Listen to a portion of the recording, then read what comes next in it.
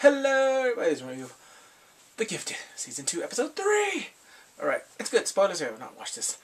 Okay, so it flashbacks to Marcos and his daddy, El Papa.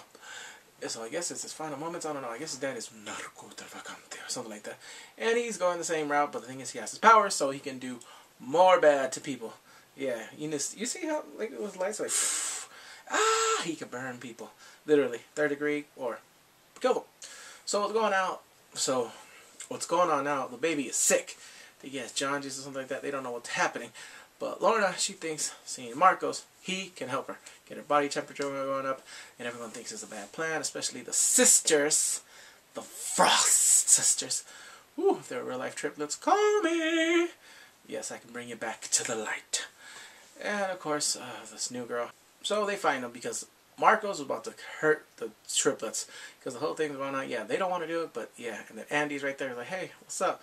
And he's like looking like a bodyguard. And Reeva's right there, like, "Oh, we just need you for the baby." And I'm like, "Yeah, we see their plans." So they're reunited, and it feels so good. Yeah, they're reunited, and see the father.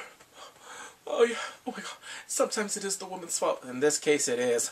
Hell yeah, she went to the enemy and then yeah, she expects this, she wants this baby to grow up bad. Already, bad number more than one. She loses, so custody. So yeah, the baby gets better. Yeah, he uses his power and then after that, they want him to go. Then, whoo, the triplets, they have their control on him and everything. Stop reading my mind. It's not working. He breaks through it and then after he wants her back. But no, Reeva stops that. She is too strong for him.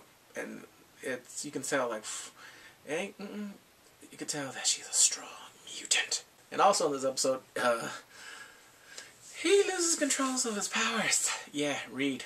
Yep, they're in a car crash and boom! And Chase, yeah, he's going crazy. He wants to find them. He's obsessed. He can't let it go. Alright, he's going to lose his wife. That I predict.